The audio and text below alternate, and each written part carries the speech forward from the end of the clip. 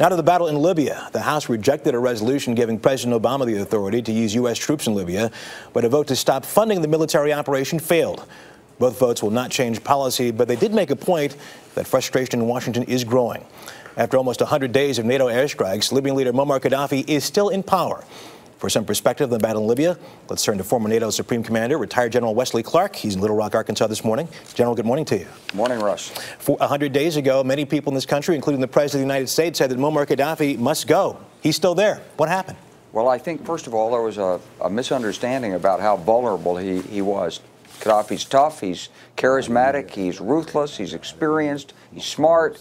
So he was never going to be a low-hanging fruit that was going to ripen and fall off the tree. This is going to be a very, very tough fight.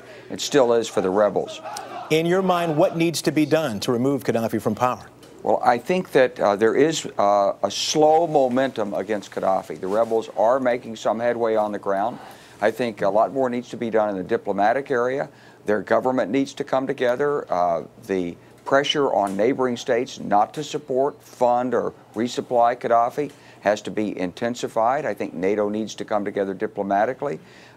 Perhaps another United Nations Security Council resolution. Certainly some more measures of support from the Arab League would be useful. All of these diplomatic efforts put pressure on Gaddafi and can help convince him that there's no way out for him.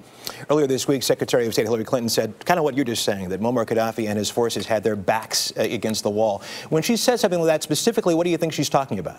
Well, I think the reports from the ground show that the military actions, small-scale military actions with the NATO air support are making a difference. They're certainly engaging Gaddafi forces in a battle of attrition, and he will eventually lose this battle of attrition.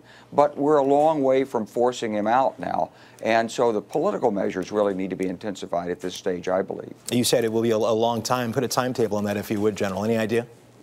Well, I wouldn't want to put a timetable on it, but I would tell you this, that NATO is not going to lose this, and the United States is not going to allow NATO to lose it.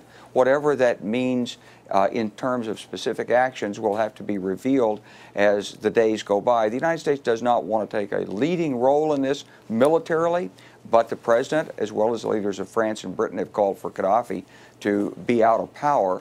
And Gaddafi is sorely mistaken if he thinks he can defy the will of NATO on this matter. He's going to leave. Well, having said that, to go back to something you said earlier, this guy has been in power for 42 years. He's been at this party before. He's a wily guy. Is there the possibility that he's not going to leave power until he dies? Well, there's a possibility he's not going to leave power until he's pulled out of a hole in the ground somewhere. But ultimately, NATO is not going to give up on this. NATO is not going to lose. General Wesley Clark, as always, we appreciate it. Thanks so much.